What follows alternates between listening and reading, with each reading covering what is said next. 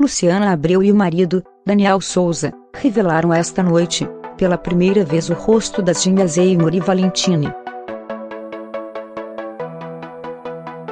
A atriz e apresentadora, juntamente com o marido e os 4 filhos, fizeram uma produção para a revista Caras.